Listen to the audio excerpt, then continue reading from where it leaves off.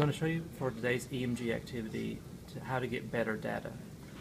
One common mistake that happens, or two mistakes. One is placement of the arm. It needs to be flat on the counter with the leads in the appropriate place, not dangling off the edge or on a book or anything. Second, when lifting, you are not lifting the entire arm. You're just flexing the wrist right there. That's all you're doing. I'm going to turn the data collection on. You can see on the screen, the first part is just the resting potential being registered.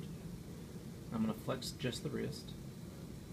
I did a big spike that time on purpose. And gently relax. Go back to the resting rate and you see the activity reduced in height there. I'm going to flex normal. I'm going to relax again. And I'm going to do a big arm spike. And other people are doing this random stuff. And that's it.